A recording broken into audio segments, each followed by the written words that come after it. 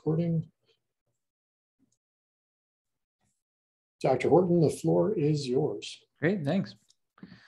Hopefully everyone can hear me okay. First, thanks for the invite. Happy to chat with all of you today or tonight. So just a little bit of an overview. As was already mentioned, I think the title describes a little bit of what I'll be talking about, but just so you know sort of where we're going for the next 40 or so minutes, what I'll be talking about. So we can use this as an opportunity, hopefully tonight, if you're familiar with what radars can do for studying migratory birds, great. If not, I'll try to fill in some of those gaps tonight. So first, radars can detect critical measures of aerial migratory movements. So hopefully you'll be convinced of that by the end. Artificial lights negatively impact migratory birds. So I'll be talking a little bit about what we've been doing with using radars to hopefully come up with some strategies for mitigating these impacts. And then let me see, do you see, could someone let me know if you see this thing? I see it on my side that says show active speaker video. Do you see that on the screen? No? Okay, then it's just, no, it just went away actually. Good. And then third point here, migratory movements are predictable, allowing conservation action, alluding to the title that was already mentioned. So this is a little bit of our roadway for tonight. All righty. Okay, so just a little bit of background about myself and where I've been for the last maybe decade or so studying migratory birds now. I did my undergrad in Buffalo, New York at Canisius College, did my degree in biology. I did my master's degree in wildlife ecology at the University of Delaware. And then I transitioned to Norman, Oklahoma to pursue my PhD at the University of Oklahoma. And then from there, I did a 2-year postdoc at the Cornell Lab of Ornithology. And then just about two and a half years ago, I joined the department here at CSU in fish, wildlife, and conservation biology. So hopefully this gives you a little bit of background of where I've been and where I've been doing some of the work that I'll be presenting tonight. Okay, so just to back up, thinking about how my lab studies migratory birds, I would say classically for the last 50, 100, 150 years or so, we think about migratory birds and the way we often, the limitations of some of our tools, we tend to think about them when they're on the ground. So maybe we're putting up mist nets to ban birds, we're putting loggers on birds when they're on the ground, so we have to capture them. And a lot of our insights come from terrestrial landscapes, basically. Or maybe on the other side, thinking about shorebirds or waterfowl and thinking about an aquatic side of things. For the last, I would say 10 years, we've been thinking about migratory birds in a little bit different space, and specifically thinking about aerial spaces as a habitat that migratory birds are utilizing. So we study the study of aerial habitats, and we call this aeroecology. So that's the primary theme of my lab. It's not exclusively to say that we only study airspaces, but it's a central theme of how we're trying to understand migratory birds and the tools, or at least the few tools that we have at our disposal to learn insights of how migrants are utilizing airspaces. This probably isn't terribly surprising to this community here. As bird watchers, you tend to know where and when the birds are on the move. And if it's not, the vast majority of migrants that are going to be moving through North America are moving largely under the cover of darkness. And the exact numbers of those flights night to night are going to be driven by things like time of year, spring and fall. And then on night to night, we might be thinking about atmospheric conditions being central drivers to those differences of a lot of migrants moving or few migrants moving on a different night. And I'll get to that when we start talking a little bit about migration forecasting. Okay, so just to back up, of the 10,000 plus species globally, about 19% of all bird species are considered migratory. In North America, when we think about, is this a migrant, not a migrant, That percent's a good bit higher for obvious reasons that we live in a temperate climate. Winter is going to be harsh for some of these birds that are going to be eating insects during the summer. So they have to head south during the winter and find forage elsewhere. So many of our species are considered migratory. About 70% of those birds, or at least the species, terrestrial species in North America, are migratory. And then if we take that 70% of species in North America and we say, do those migrate during the day or do they migrate at night? We see that about 80% of the migratory species in North America are moving under the cover of darkness. So that fact alone creates a number of challenges just from a methodology standpoint. We can't really see the birds flying. We can vaguely hear them through things like flight calls, but on large scales, we don't have a ton of tools to quantify their movements. And the tool that my lab uses is primarily using radar data. So you might be thinking, okay, I've got some sense of what a radar is. Hopefully this visualizes what a radar actually is. And so this is a NEXRAD radar here. This is the one up in Wyoming, just across the border here. So you've probably have heard of these radars or seen these, floating golf balls on the horizon as you pass an airport, see it on the side of the road type of thing. The radars that we use are within the NEXRAD system. So I'll go through a number of the names here. So NEXRAD meaning next generation radar, just an acronym here. Radar itself is an acronym. The model of these radars are WSR 88D. So that, again, just breaks out into weather surveillance radar. They were engineered in 1988. They weren't necessarily deployed then. Took a few additional years to start getting a network across the US. And then the D component on these models is at this stage, Doppler capacity was new to the US's radar network. So you might think of, or have heard this on the Weather Channel, thinking about Doppler radar. Again, those same principles are going to be the radars that we're utilizing, not to study weather, but to study migratory birds. Across the US in the lower 48, there's 143 of these radar stations. They've been spinning, collecting data every 5 and 10 minutes for the last, in some areas, 25 plus years at this point. The data are freely accessible, which is great for us. We can go and download data from 1995 or 2015 or 10 minutes ago, basically. There's additional radars outside of the lower 48 states. There's one in Puerto Rico. There's 7 in Alaska. There's 2 in South Korea, 4 in Hawaii, 1 in Japan that the US operates. And there's 1 in Guam. We've done some studies in a few of these additional areas like Alaska, for instance. So hopefully this gives you a good indication of where the US's radars, at least weather radars, are sprinkled across the US and now globally. Okay, so thinking about the radars are collecting these data, they're sending out radiation, it's bouncing off of stuff in the atmosphere. What does that actually look like visually? So I want to give you some understanding of this, and I'll use this nice example here. These are scans that I downloaded for the night of April 23rd for 2020. So peak spring migration in southern Florida. So just to orient, there's a white dot in the middle of the slide here. That white dot is where the NEXRAD radar is. This is KBYX. This is a radar out in Key West. So what we're going to see is the sun's going to set, and then we're going to see a flush of birds leaving the islands of Key West Islands here. And then you're going to see a secondary wave of migrants taking off from Cuba, moving into the airspaces, coming past Florida and eventually making landfall on the mainland of Florida. So I'll just start that video and we can loop through that a few times. So here's the radar again, and then you'll see the migrants lifting off, a flood of migrants coming through.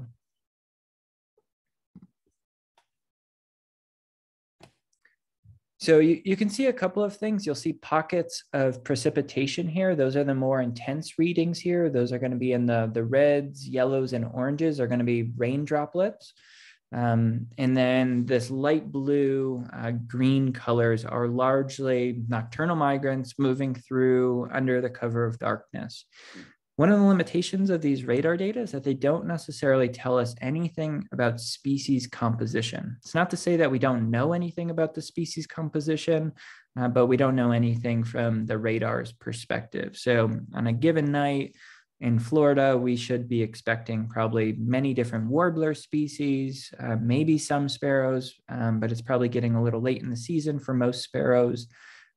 Thrushes, vireos, flycatchers coming through the airspaces here. And this isn't a few birds, it's many tens of thousands, hundreds of thousands, and then some nights, millions of birds coming through the airspaces. So again, this is just one of the sites in the lower 48. So we have this network here of 143 stations. So we get similar data coming in every 5 and 10 minutes at all of these sites. And the data that you might see on the Weather Channel might look something like this, a mosaic of all of the imagery here. And what's showing up here is largely weather phenomena, rain, thunderstorms, precipitation events showing up here. And then behind the scenes, the raw data looks something like this. All of that stuff that just populated is primarily migratory birds. There are some exceptions. There's likely to be some bats in here, some insects flying at night, but the dominant signal from the biological standpoint is migratory birds. So this is one snapshot from April 5th, 2019. And we can look at these data for, lots of nights. We can look at it across seasons and decades now. We have pretty robust access to these data and abilities to download them and process them. So I'm just going to take a quick snapshot here. We'll look at a spring migratory season, and we'll look at events coming in basically every hour for, I think, maybe 2 or so weeks.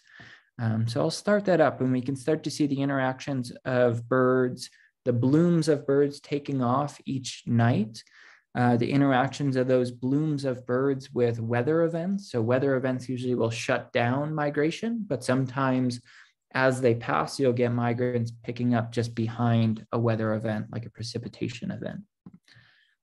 So I'll just cue this up, and you can see the speeding through. I apologize if it's choppy on your end, given the Zoom virtual setting here.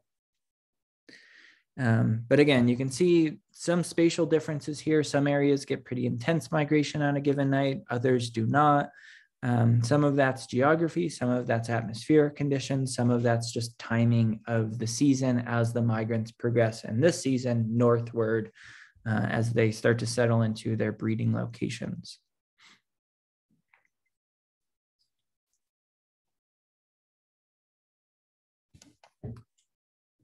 Okay, so hopefully that gives you a good indication of what the raw data look like. We process these pretty extensively now. We have tools to go through, identify where all the pockets of rain are, for instance, remove those, and then maintain a biological signal, and that biological signal being related to migratory birds. But we also know the reality that, as these migrants traverse north and south, depending on the season, they're not really moving across a landscape that's just pure darkness, right? That's not the case basically anywhere in the world now, but especially not in parts of the US where the nighttime sky is heavily photo polluted by artificial lights. So these migrants are contending with that as well. And we can start to talk about this tonight of how migrants are truly affected by light pollution. So I'll just show one more visualization of these radar data, but not looking at a specific year. So not looking at the night of April 25th, 2019, for instance, but looking at what is the general pattern of migration across North America or the US for the last 20 plus years, assembling lots of radar data. And this will give you an annual depiction of migration. And this will make sense in just a second. So we'll start on January 1. We'll look at the intensity, and then we'll see migrants pick up in the spring, start heading north, and you'll see the arrows dancing around. That's information we get from that Doppler component of the radar, giving us speed and direction of the migrant passage. And then we'll see all the arrows flip around as the migrants start heading south during the fall migration. So I'll let this pass through a couple times.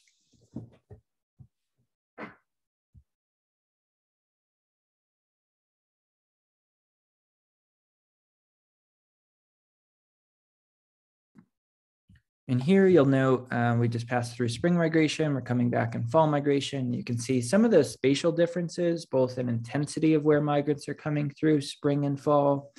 And you can see, we'll go loop again. The window of really intense migration through North America is up and down the Central Flyway in the spring. Many of the birds coming through, the corridor of Texas as they make landfall, heading north. And then the distribution of migrants in the fall is much more spread out. There's considerably more birds in the fall, given net productivity, breeding success, but that productivity is spread out to a much larger spatial extent.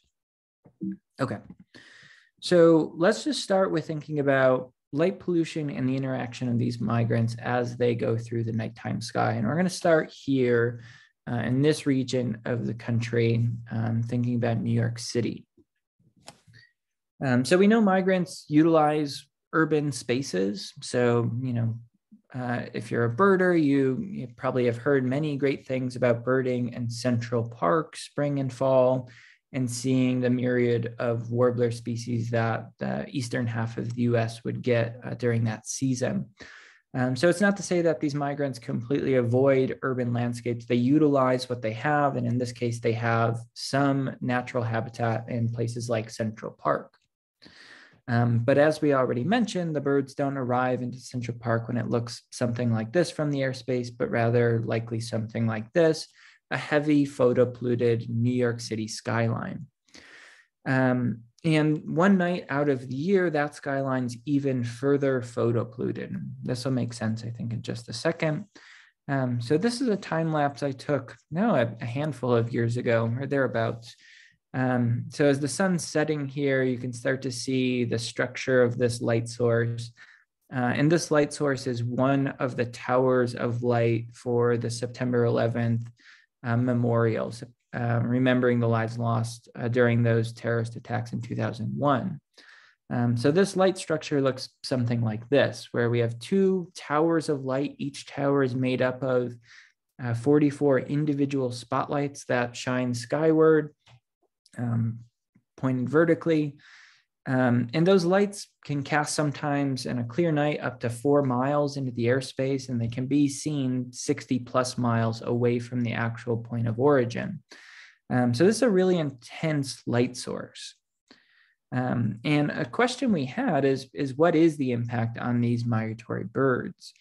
And this is a video I took. I'm sitting directly in the middle of one of the towers of light, and I'm looking straight up into the airspace. And you're going to see some speckles on this image here already. I'll animate it in just a second. Those speckles at first pass look like insects. I will assure you there are some insects here, but the vast majority of what you'll be seeing here is wood warblers. So things like northern parula, American redstart, some yellow warblers moving around in the lights here. So it's not just a few birds, but you can easily count many hundreds in here. And we quickly, came to realize that the strong magnetic attraction to this light source, basically since this light source started in the early 2000s. But not all was lost on this. So, no one wanted to see hundreds, thousands of dead birds at this site. So we do pretty intensive monitoring through the entirety of the night when these lights are on. And when we visually detect 1,000 birds circling through the lights are turned off for 20 minutes. And that 20-minute turnoff is enough to allow the birds to clear out and head south on their fall migration journeys for that specific night. And then the cycle might start again, that we get a new wave of migrants coming into the light source. So the challenge here is that it's hard to count these birds as they come in and out of the lights and get some objective measure of truly how many birds are being drawn to the lights on this specific night. So this is where some of the radar data come into play. So just to orient you, this is a radar snapshot. You can see lower Manhattan here, the Tribute and Light is just at the southern end of Manhattan. And this is a radar snapshot from September 11th, 2015 at 10:12 p.m. local time. And we estimate in this image here, there's around 500 birds surrounding the Tribute and Light. And in this case, the Tribute and Light is actually turned off. So 500 birds is probably the baseline of just a really good night of migration. 20 minutes later, the Tribute and Light is turned on and we get a new fresh batch of radar data. And this is what this image looks like. So with the lights on, and just 20 minutes later, we're estimating just under 16,000 birds now surrounding the Tribute and Light. So this near magnetic pull of these migrants off their course into the light source and the surrounding light source. So visually, we could never have estimated this number otherwise. And it's the power of these radar data and this remote sensing technology that really, in no ways, using the pun here, illuminates what's going on there. So this is just, again, one example of an on-off. What we observed in this study that we did some years ago now was to look at this across a number of nights, and a number of nights equates to multiple years. So 7 years of data equates to 7 nights, because this is on just one night of the year. We estimated around 1.1 million birds coming in and out of the lights with these transitions. So a pretty large impact. But with the on-off periodicity here, we don't actually see much bird mortality, and that's great. So it's showing that the lights off truly does work in this capacity. So as a next step here, we thought, okay, that light source is quite unique. There's basically nothing like it across the US. Maybe some spots of Las Vegas have this, but otherwise this is pretty unique and doesn't generalize to normal light pollution on a given night. So we took a step back and said, okay, is New York City maybe the worst offender of light pollution, and how many migrants come over New York City? So could we say that New York is maybe exposing the most number of migrants to light pollution? But we also knew that there's a number of factors there. So you could have a very bright city and just have a lot of birds coming over it, or you could have a very bright city and not many birds pass over that city, given its geography, for instance. So that was our starting point. And we did this in New York City, but also the next 124 largest US cities. So in total, 125 cities we looked at to see if we could come up with a catalog of what cities are the greatest threats to migratory birds in terms of solely light pollution. And it's probably quite obvious of why we're looking at cities in this capacity, but I'll reemphasize that point. The top 125 largest cities in the lower 48 account for just 2.1% of the total landmass of the lower 48. But when we look at light pollution, or the luminance that comes off of these specific areas, they account for around 35% of all light pollution. So it's quite disproportionate in terms of their footprint geographically to their footprint on light pollution. So the long story short here, I'll just give you the results here. But before I show this plot or the data in it, I want to orient you to the axes here. So on the y-axis going up and down here, we're going to have spring ranks of all of those 125 largest cities. And then on the x-axis going left to right, we'll have a fall rank. So that is, we've got 125 cities, and we want to say number one is the worst offender for light pollution and number of migrants that come through. Number 125 is the lowest on that scale. And to orient you on these axes, if something's in the bottom left corner, that's on the low end of the ranking. If something's in the top right corner of this plot, that's high on this scale, exposing a lot of birds to light pollution. So this is the way the data shake out for the 125 largest cities. To orient you to these points, the points themselves represent one city, and they're shaded to their mean light radiance. So the warmer that color, the yellow, is a brighter city, and the size of that dot is scaled to the footprint, geographic footprint of that city. So on this plot here, New York City would be the largest disk because it's the largest US city. And the brightest dot here would be Las Vegas, followed by New Orleans, here being the second brightest city. And again, the way we're doing this is we're taking radar data to measure how many birds are flying over that city, and then we're measuring light pollution, and we're taking the simple product of those two things to say, okay, a lot of birds fly over, and this is a bright city. So that's going to be our metric. So this is where some Colorado cities fall on this, Denver and Colorado Springs, in terms of those are the two cities in Colorado that met the criteria for being within the 125 largest cities.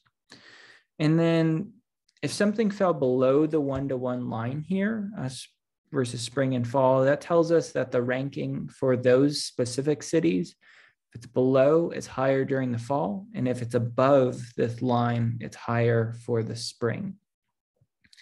You can see a common trend of the cities that are higher in the spring are all Western cities here on the West Coast.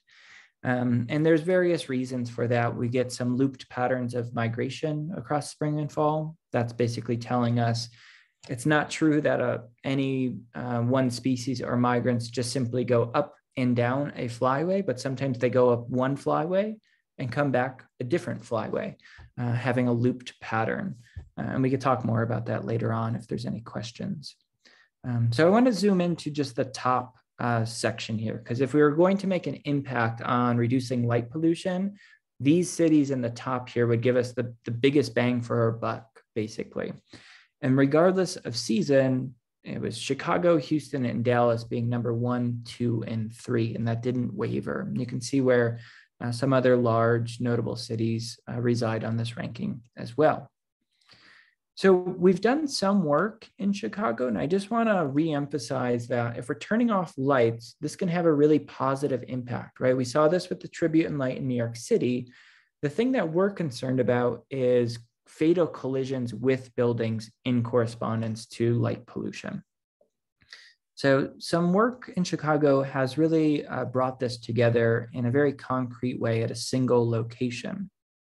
So I'll start here in Chicago. So Chicago, a very bright city, sits in a very unique geographic location, sitting along Lake Michigan. A lot of migrants coming through this area. So the threat to our nocturnal migrants is quite high. One of our study here starts in Chicago. So if we zoom in, I'll get to where specifically we were focused on. You can see this coral reddish colored highlighted building here. This is McCormick Place Convention Center, and that's where our study took place. And this is what it looks like from the lakefront view, basically. So McCormick Place is a large convention center, but it's a fairly low-rise building, only about 3 stories high. And over a 43-year period of collecting bird carcasses daily, there have been over 40,000 birds collected. So collections occur daily, spring and fall. And at this single site, more than 40,000 birds have now collided. So what we're interested in is saying, okay, what are the drivers of this? Long and short of that is that when there's more birds in the airspace, as measured by radar, we see more collisions. When there's specific atmospheric conditions or visibility issues, we see more collisions. But in relation to light pollution, we saw something quite interesting as well. The uniqueness of this study was that the folks that were collecting the carcasses in the morning also were measuring how many bays of the windows were lit on McCormick Place. So this one was lit, this one was not. And those data we have for a little bit shorter period, around 20 years, those data have been collected. And what we found with modeling that relationship is that having the illuminated window area on McCormick Place decreased collision counts by 11 times in the spring and 6 times in the fall. So turning off the lights, interior lights in this case, dramatically decreased or could decrease collisions. So that was really important to really bring that home. Okay, so just getting back to a little bit of the radar data and then transitioning, how do we use these data to now make a forecast, hopefully to reduce collisions into the future? So this is going to be a time series for the Denver radar for 2018. And we can see some of the periodicity here. So March into April, we're not getting a lot of activity on the radar of nocturnal migrants. And then we go into late April, early May, we're getting these big bursts of migration. And spatially, it might look something like this. These being the nights, this is what a radar image might look like on the low end. And then on our peak night, something like this. So of the really big nights here, just 3 nights account for 50% of the passage through the Denver area. There was a question of why birds are attracted to light. I can go into a little bit more detail probably at the back end of the talk, but the short answer is we don't actually know why migrants are attracted to light. So a very unsatisfying answer to that question, but a really good question to ask and an obvious one to ask too. Okay, so back to this time series here. We can see that we've got 3 nights. Those are really important nights for the passage of migrants, and those nights occur around in an interval here of just under 3 weeks, basically. Okay, so that same pattern generally holds across the US. So if we rank all the nights per station per season, we see that the top 10% of nights at each radar station account for just over 50% of all of the activity. So on a seasonal basis, the top 10% of nights basically equates to around 10 nights of migration are going to account for more than half of all of the activity that will pass in any given area of the country. Those nights are going to be, variable by, if you're north or south, east or west, but regardless, it's around 10 really important nights per station. So that's an interesting fact there that we see that in the data. So if we could target those nights and turn off lights on those nights, that would be important. Sorry, this is going again. So we need to accurately identify a small portion of nights that are particularly important for migration. This is challenging because we're trying to confidently predict the rare event, basically. So some approaches to lights out, I'll go through this quickly for the sake of time, but some approaches to light turning off lights at any given area might be something like this. Turn off your lights during a period of time, and that period of time would be defined by historically an intense window of time when most migrants will pass through a given area. So for Denver, and these dates are specific to Denver in this example. So Denver, we're going to tell downtown Denver to turn off their lights from May 4th to May 18th. And that's going to be the same every spring going forward, because that's what we learned from looking at 25 years of radar data. And we could call this, fixed selection, for instance. Or we could be a little bit more dynamic with it to say, turn off lights on specific nights of high activity that we're forecasting these nights.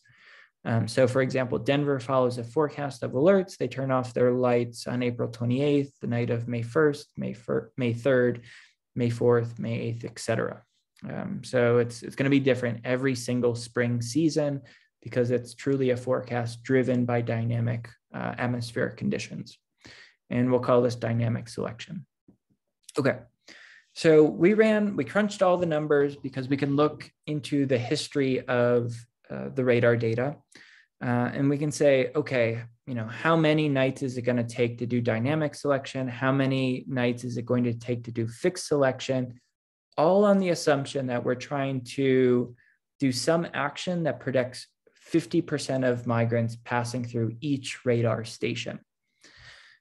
So in the spring, it's going to take about 10 nights of forecasted alerts to capture 50% of migrants coming through. For fixed selection, that's going to be about 19 nights. So it's higher because we're getting the intense nights and some nights that might not be so intense because the window is fixed. We get the highs and the lows because there's periodicity night to night. In autumn, same thing holds true for this dynamic approach. It's going to take about 11 forecasted alerts or 11 specific nights. From the fixed selection, it's considerably longer. So basically what we would be saying is turn off your lights for the next month. And that's going to be a fixed interval. So 26.5 nights, we're going to have to turn off the lights for a period of time. So that's probably not super compelling to maybe a business manager that wants their lights on to attract attention to their store, for instance, or put up an advertisement. Okay, so how do we create these alerts? This is, has been a challenge for a while, and we came up with a system a couple of years ago now. Some of you might be familiar with this program called Birdcast. So you can go to birdcast.info, and in spring and fall, you can view our bird migration forecast. So it's a program that's run between the Cornell Lab of Ornithology, my lab at CSU, and the University of Massachusetts. So our approach to this is to use radar data, no surprise, as the backbone to this forecast model. So we use these radar data to quantify bird migration, and then we link those data with atmospheric conditions, things like air temperature, wind speed, and direction, and a whole slew of other factors that we've seen a lot of evidence in the literature from past studies. These are central drivers to what promotes a bird to head north or south, depending on the season, or it shuts down bird migration in spring or fall on a given night. So this is just a workflow of what we've been doing. So we link all of these radar data night after night after night with atmospheric conditions. And then we learn those associations. This wind speed in this area promotes bird migration as measured by the radar, for instance. So we learn those associations. And once we have a good model, then we just add in new data on a nightly basis. So to say, we can grab what the atmosphere looks like tonight, and then say, this is the prediction of what birds should be doing given the atmosphere. And this is what this would look like, is a migration forecast, not a weather forecast, but an indication of where we expect migrants to be taking off and flying on a given night. So this is one forecast. This is for the night of April 26, 2016. And just to paint the picture here, warmer colors, more migrants are predicted to be flying. And our prediction is 3 hours after local sunset across the entirety of the US. That's how we standardize our maps. And in this map here, we removed all of the data in our model from 2016 and then made a prediction for this specific night for 2016. So the model has no clue what is going on in 2016 in this case.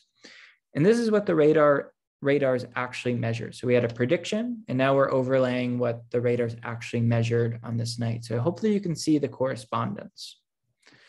I could have cherry picked any example and probably convinced you that it works, but that's not very objective. So this is the objective side of model performance here. We did that process that I just explained on the previous slide, but we iterated it many times over through seasons and multiple years. So for 2017, holding out all of those data, making predictions, relating it to the truth, we explain around 78% of all of the variation in the data set. So biologically, this is quite high in the scale. The scale ranges from 0 to 1, 1 being perfect predictions, 0 meaning you do no better than chance at making a prediction. And we're considerably high on this scale. So these are quite good models. And we see this consistent performance across multiple years here, 20 plus years of data. So that's really exciting.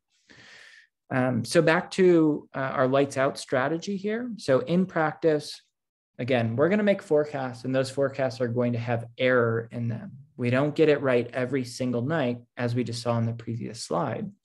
So in practice, our forecasts are going to make alerts to say, turn off your lights. That meaning this is a night that's going to account for, some contribution towards that 50%. And in practice, we're going to make around 14 lights out alerts at every station across the US in the spring. That's about 4 nights of false positives, but it's still considerably less than that fixed approach of just saying, turn off your lights for 19 nights. In autumn, we have a little bit more error in our model, and we're saying around 6 additional nights relative to the perfect scenario. But that is also still considerably better than saying turn off your lights for the next 26.5 nights. So following these forecasts is a better strategy at all of the radar stations that we have. So again, following forecasts requires fewer nights of action to capture 50% of activity. So this is a good use of ecological models in this sense. So when we're in a migration season, so the next go round of this will be basically March 1st, we'll turn on our forecast again, and you'll start getting migration intensity maps, and you'll get lights out maps as well. And that would look something like this. So this is an example from this past fall season for the night of September 14th, 2021. We're estimating on this night 373 million birds in the airspace. And then we also convert this into a lights out map. And you can see all of the areas in red are locally intense migration. And that contrast is important because the intensity of migration is not equally distributed across the entirety of the US. Texas is going to get more migrants than Colorado is going to get. So those states require different thresholds of what's an important night for that geography. So we make forecasts. Real quick, we've got a question that's very relevant, which is, sure. Are certain cities actually using these forecasts for lights out campaigns? And if so, how are those initiatives organized? Yeah, so we promote the lights out alerts the best we can through various social media campaigns. There's email alerts that send these out, but we don't know of any specific city that is using them as a blanket thing following the forecasted alerts. We have cities in Texas that follow that static approach that I was just mentioning, turn off the lights for 2 weeks in spring, turn off the lights for 3 weeks in fall, for instance. So in cities like Dallas, Houston, Austin, Texas, San Antonio, there are proclamations that their mayors basically put out. So government buildings will go dark for a 2 to 3 week periods, in essence, just for migratory birds. So there is some buy-in thus far, but to my knowledge, it has just been localized to Texas because we've put a lot of effort and time into that area because there were a lot of cities that ranked highly from our previous lists. So hopefully that fills in that question a little bit. Okay, I'm almost done, so I'll get right to the questions in just a second if there's more. I see there's a few in there, I think. Okay, so we make forecasts 1, 2, and 3 days in advance during spring and fall seasons, and you can see those. And you can also drill into specific states and make all of these state-specific maps available on my lab's website at the aeroconservation.com. And you can see how many birds might be flying over specific cities. Forecasted birds would be flying over specific cities of Colorado, or if you want to drill into New York or Wisconsin, you pick your state. You can see what's going on at the state level or city-specific level. So for the sake of time, I'm going to stop there with not doing next steps. I'm going to skip to just a couple of quick slides.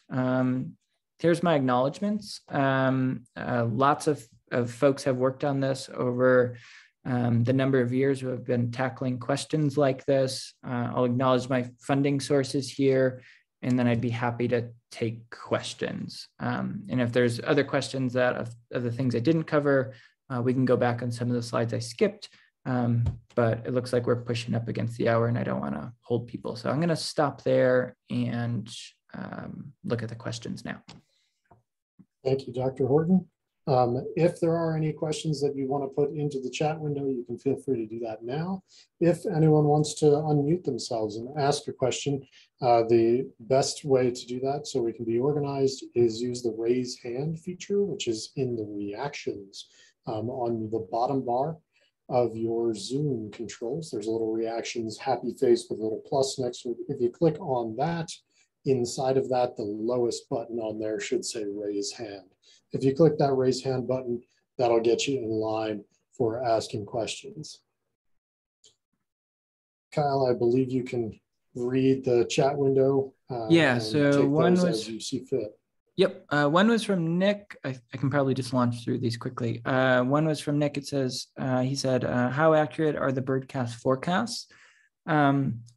So that was in many ways one of the slides that I was talking about, where we're, how much variance are we explaining? So the forecasts are quite accurate. One thing that we struggle with is getting, we can say that this is a really intense night of migration, and we can categorize it that way, but sometimes we're actually off on the highest ends of migration. It's really hard to get the difference between at a US scale, 600 million birds versus 800 million birds. 200 million birds is a ton of birds, but from a modeling standpoint, it doesn't look terribly different to us.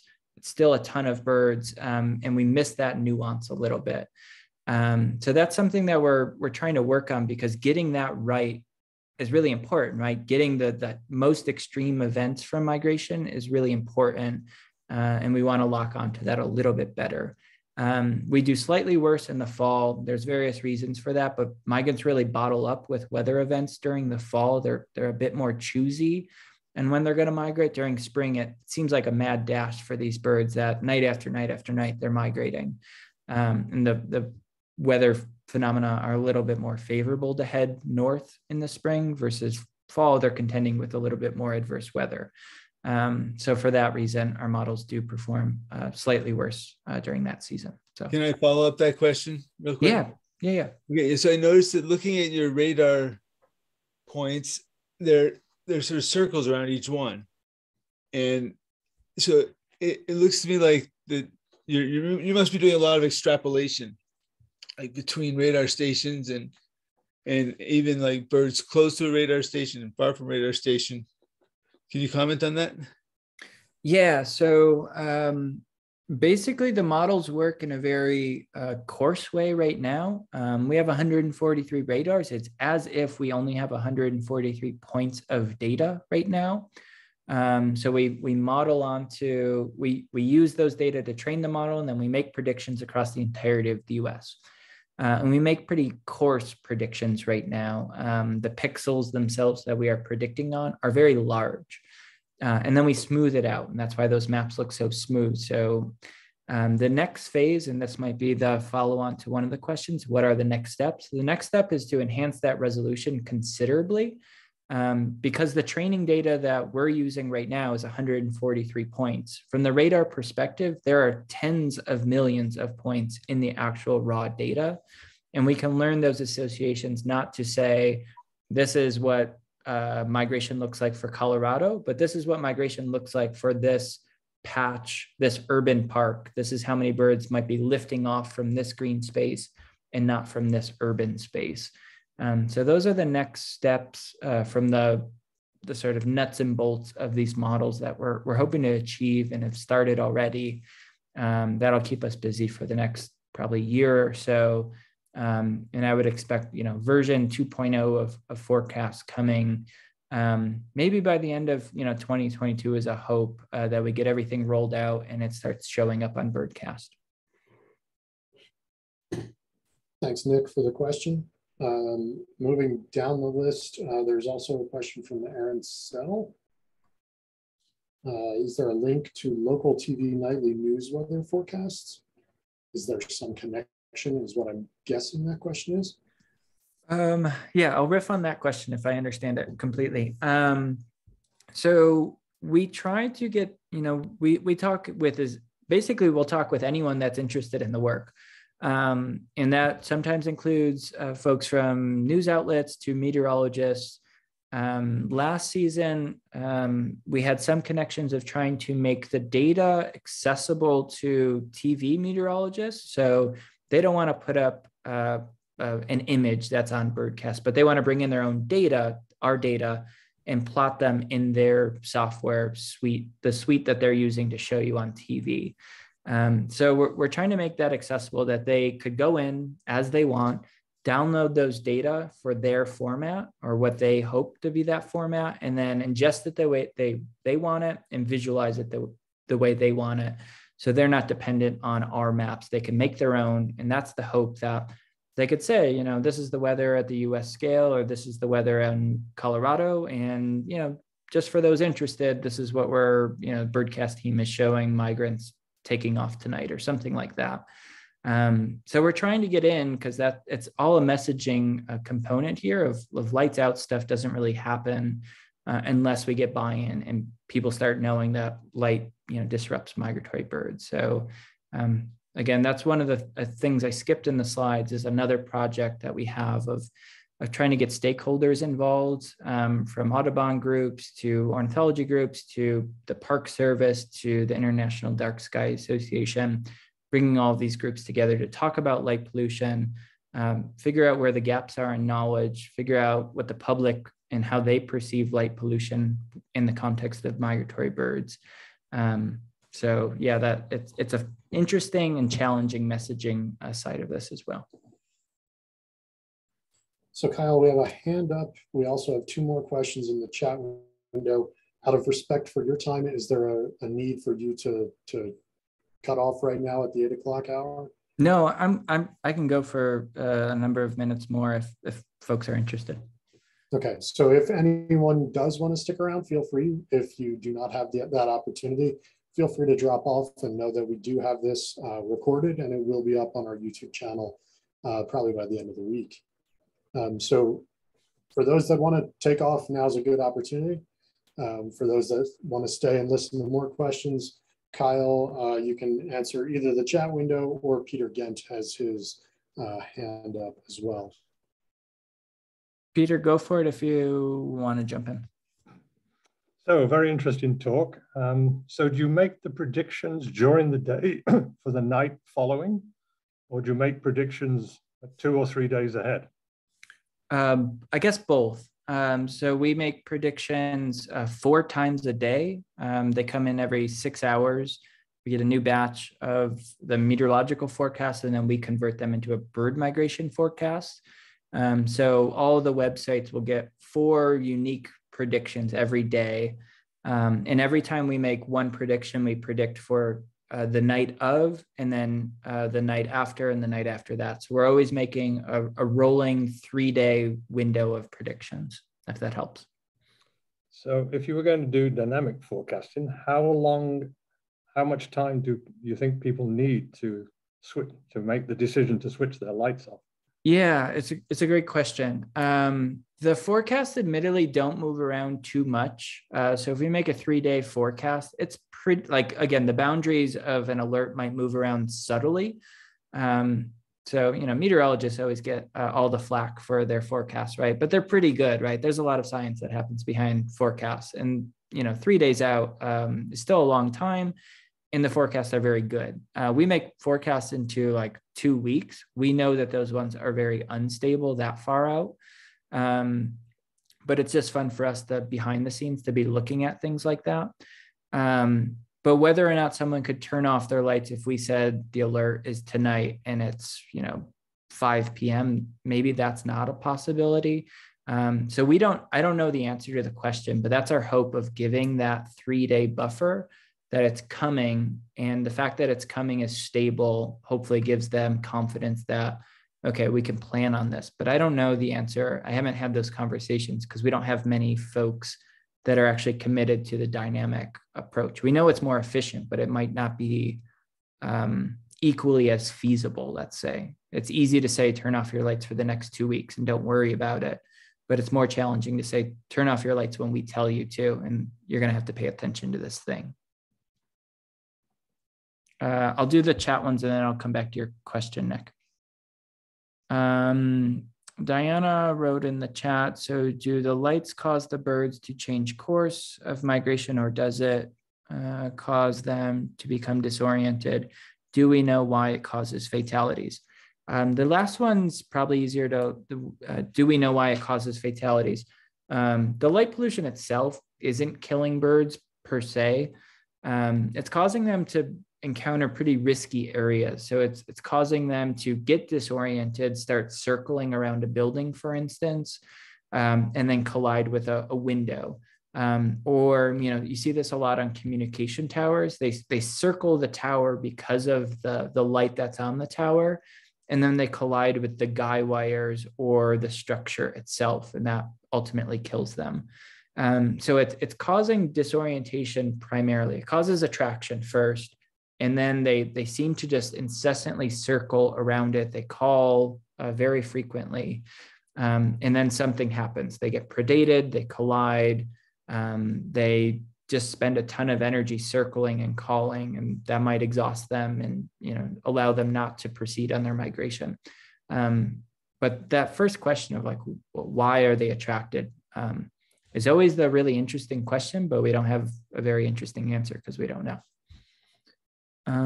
Stephen's question here, will the finer resolution predictions be derived from different radar sensors than the 140 stations? No, it'll be the same radars. We'll just use the data. We'll use more of the data, basically. So right now we're aggregating lots of it. We don't process the data in a very spatially explicit way within the radar. So we'll use the same data, the same radars, but we'll just preserve a lot more information to make the finer scale forecast and train the finer scale forecast. Nick? Are certain species more susceptible to fatality from or interference from light pollution than others? Like, for example, do shorebirds also are they attracted to light? Yeah, that's a great question. I would say there are some generalities to this. So the study in Chicago that I alluded to with collisions at McCormick Place at the Convention Center, I don't know the exact percentage, but I would say offhand, it's something like 95% songbirds. Very few waterfowl seem to collide with buildings.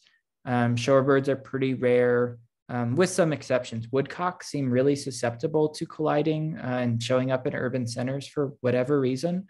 But you don't hear of, like, you know, greater yellowlegs or lesser yellowlegs. It seems like there's some species within families that, for whatever reason, gravitate towards that disruption. Even within warblers, some warblers seem to show up more frequently than others, and some sparrows show up more frequently than others, given, you know, thinking about all of the assemblage that moves through, some just show up higher than others. So here's a quick thought. Woodcock, they what do you call it? They do those exhibitions, not exhibitions, but they fly around at night. Mm-hmm. As part of their courtship. So maybe they're using the stars or the moon for orientation. And I know insects are attracted to the moon for light, for determining the direction of their flight. So maybe that's what's going on, is that the birds just think that it's the moon that they're flying. They're trying to fly parallel to the moon, and that makes them go around the light. Yeah. Yeah, no, I think, yeah, it's an interesting hypothesis, right? I don't have an answer, so I can't say you're right or wrong, but it's a fun idea to think through, right? Of what all the mechanisms could be. So yeah, I think that's a great idea. Are there any other questions coming from the chat? Anyone want to throw anything in? Anyone want to unmute themselves and ask a question? If not, I have questions as a meteorologist, but that's maybe a little too deep. I want to hear your question. Yeah, I know, Diana. I understand. I have two questions, and I will ask them definitely separately. You have that the verification that you've done of the you said 78% is your R.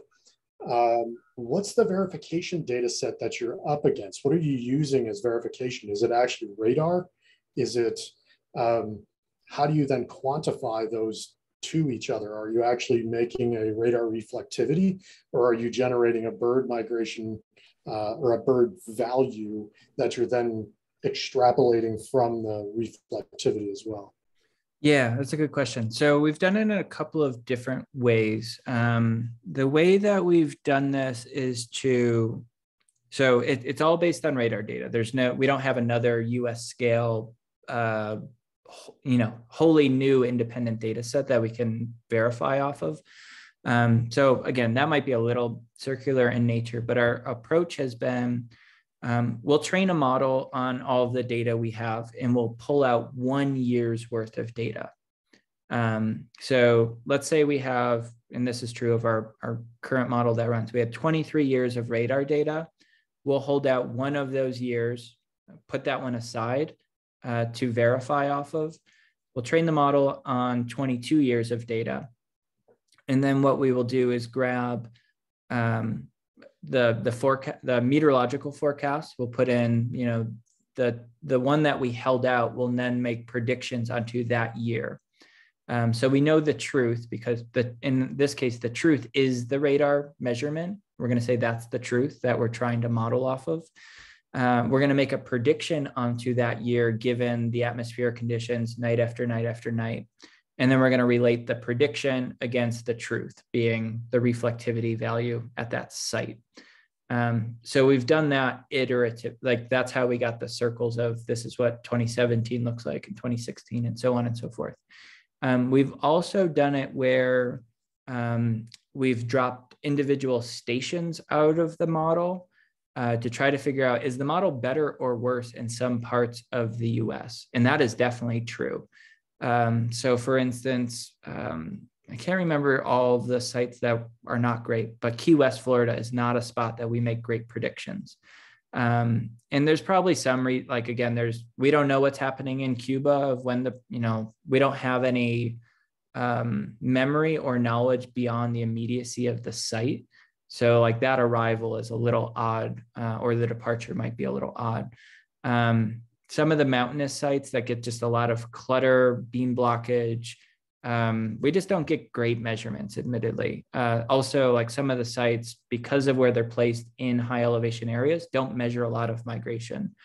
So then you're dabbling in like noise, is it different to have this number of birds versus this when the range is so small?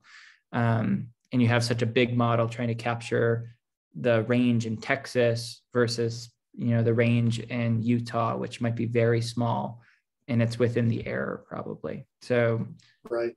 So you've touched on your question. You've touched on that. The next question, which is, are you removing insects, or are you specifically targeting birds by using the velocity and the reflectivity together to actually pinpoint birds versus insects? Yeah, so we went through this process. This always happens when we write a paper, that we get this first question of how do you know those are birds? And our methods for this are admittedly rudimentary. We use the speed as a filter. So our first iteration of our model, we didn't even bother accounting for insects, because we were using, we just thought most of these are in fact birds. From everything we've done, we always felt like this is a lot of birds up here. We went through that, and we almost, we got the first question from the reviewer, said, how do you know these are birds? So then we went back through the review process. We went through and did a speed filter saying anything below 5 meters per second airspeed, we're going to say is insects because it's too slow. Anything above that, we're going to say is bird dominated. Again, that was a long process to get that new threshold. The model basically did not change at all. So it was probably maybe more evidence that most of the intense signals are in fact coming from birds and not insects on that logic. But our current model runs off of that filtered data. So we did move forward with it because it's probably better, at least logically is better. But the same conditions that promote a bird to fly are likely the same exact conditions that promote an insect to fly in terms of efficiency, flight efficiency. So when we get insects, we're probably getting birds on top of those. And we just, you know, the radar better than I do, very likely. So it's just, you know, we can't disentangle the signal when they're in the same pulse volume. Any other questions while we still have Dr. Horton on the line? I see a bunch of thank yous, by the way, Kyle. Oh, cool. Thanks. Yeah, thanks everyone for sticking around. Thanks for the questions. Questions are quick question.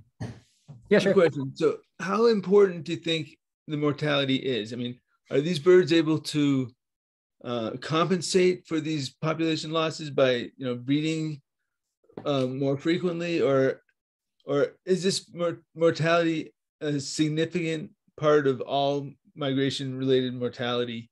And, you know, is it really important that we do something about it?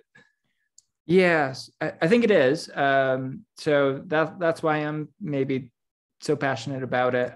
So there's a number of studies. Again, we're not saying lights are killing these birds, right? But lights are putting them into scenarios that they're more likely to collide or get predated by a cat. So maybe they don't collide with the building, but now they're in downtown Manhattan, or they're now in downtown Denver because of the light pollution.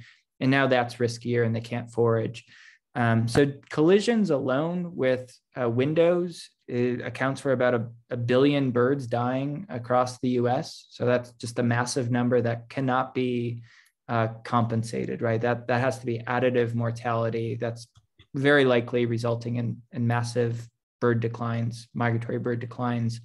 We can't really measure the impact of, you know, bird successfully doesn't hit a window, doesn't collide, but now it's stuck in a city and it's foraging in suboptimal areas, and maybe it never makes it to its final destination because of all of these things contributing, and that bird doesn't breed. So now we don't get that production, or it didn't get enough energy and it ultimately perished. Like we don't have the tools to measure that, but it's likely that these things just keep contributing additively to the bird declines that are so rampant across North America at this point. So yeah, I would say yes, it's important, and I think it is contributing to overall declines. Thank you. Okay, so it doesn't seem like there's any more questions coming in. We've gone 15 minutes approximately over our allotted time. Let's give a thank you to Dr. Horton once again. Much appreciated for your time here. Yeah, thanks everyone. I appreciate it. To everyone else, have a good night and enjoy the rest of your evening. See everyone. Thank you, Brian, too.